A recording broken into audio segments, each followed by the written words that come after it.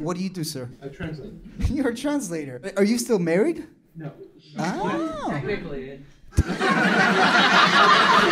They're waiting for the right time to hand in the divorce papers. You told them. You recommended it? It's quieter now.